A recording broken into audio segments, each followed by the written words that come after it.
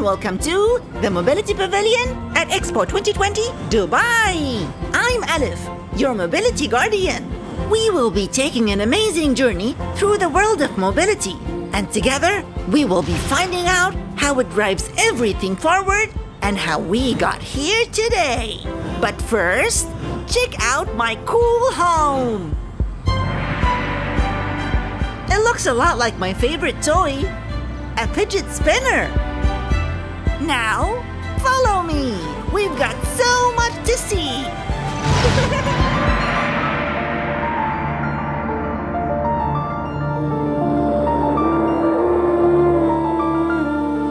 Must be extra quiet here.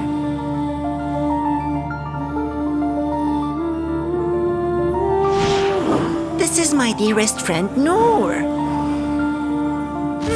I wonder why she's humming. And what could be making her point like that? Is she reaching out to a friend? Or maybe counting the billions of stars in the sky?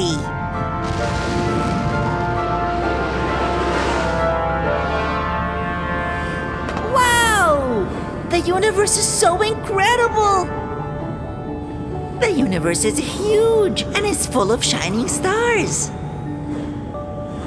Some are so far away that their light takes millions of years to reach us. Yes, even light is mobile. I wonder, can it perhaps move in any direction?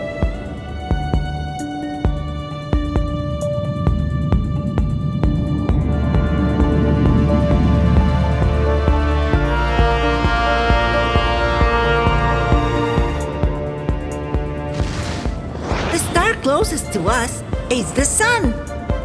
Can you guess how much time the light from the sun takes to reach us on Earth?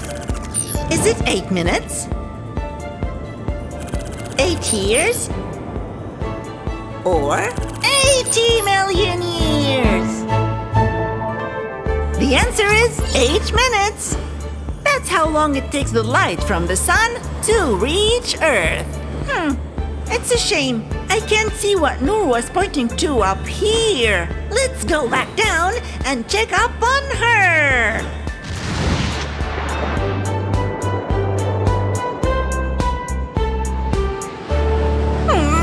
Nora's driving me crazy. She's not moving at all, and I'm all about movement and mobility. I hope she finds what she's looking for. Hey, look, something is coming towards us.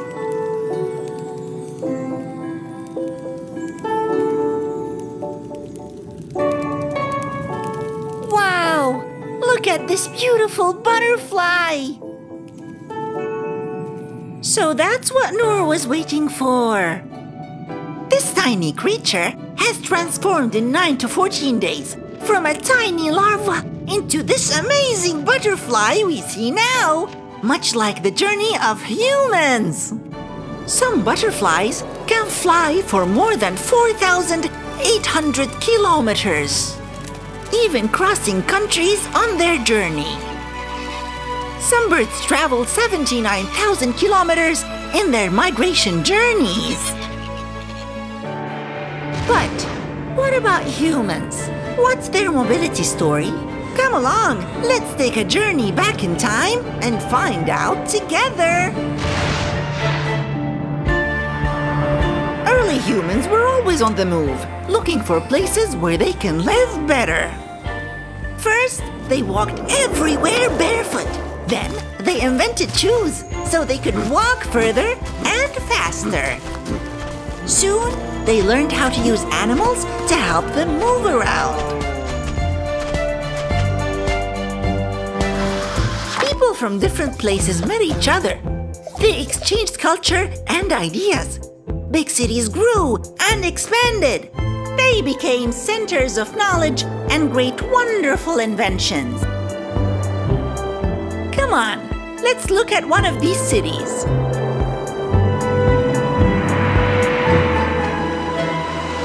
We are in the 9th century, and this wise man who is lost in his thoughts is none other than Al-Kindi. He was a great scientist and a talented mathematician. Oh, and he was good at music too. He even invented a secret language. Al-Kindi loved to invite other thinkers from all around the world to his home city. Can you guess which city it was? Welcome to the great city of Baghdad, home to thinkers, philosophers, and scientists. Great minds connected here from all around the world. Their amazing work was stored in the House of Wisdom, where Al-Kindi lived. Here he is. He's probably wondering when his guests will arrive. Speaking of great minds, let me show you something amazing. More ways to move and more mobility options. Let humans dream bigger and explore further than before to seek adventures in new and strange places. Meet 3 of the world's greatest travelers. Meet Al-Bakri from Spain, one of the giants who really helped advance the progress of human movement. We call him a traveler, but guess what? He didn't actually go anywhere. But he did meet and talk with lots of people who traveled all over the world. He was so amazed by their stories and the paths they took that he wrote them all down in a book. He was also known to be the best map maker of his time. Maybe we should call him a traveler of the mind. Meet Ibn Battuta. His thirst for mobility took him from Morocco all the way to China. He wrote about the many people that he met and talked to on his travels. His work explored the things that made them different and the many things they all share and have in common. Lastly, meet the great sailor, Ibn Majid, also known as the Lion of the Seas. Originally from the Emirate of Ras Al Khaimah, he explored the Arabian Sea. In fact, the navigation tools and maps he made helped make it easier for future sea captains to explore and travel further and more safely. Woohoo! I love the sea and its treasures.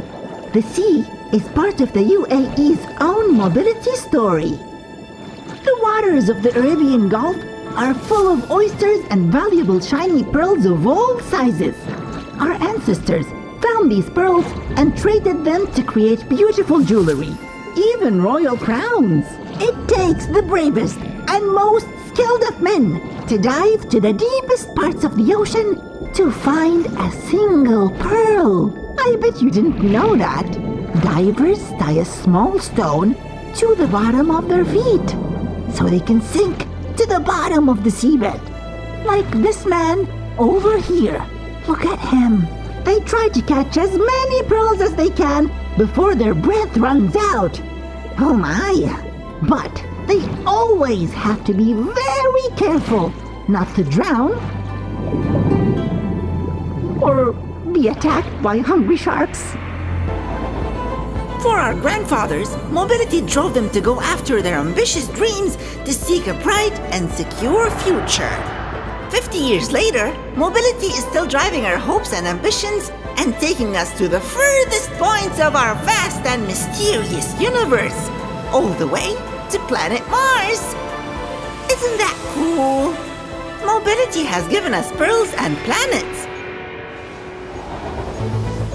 In fact, do you know that in February 2021, our country's Hope probe mission reached Mars? Because of the probe, now we have many amazing pictures from this neighboring red planet, and we are learning more about its unfamiliar atmosphere.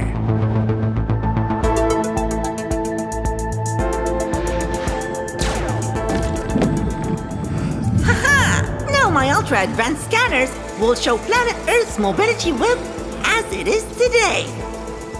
100,000 planes take off and land every day. Trucks, cars, ships and trains keep people and products always on the move. But mobility is not only about the movement of people and goods. Oh no! It's also about the movement of information.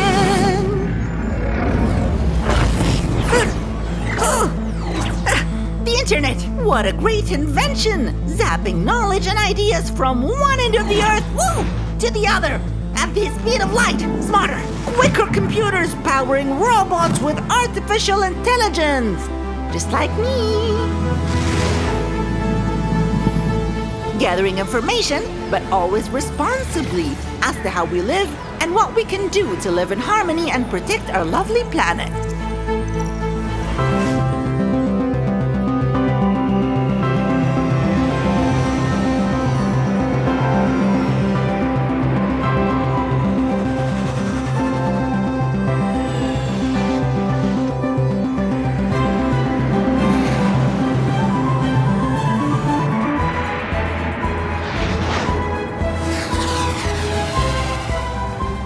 We have reached the end of our mobility journey.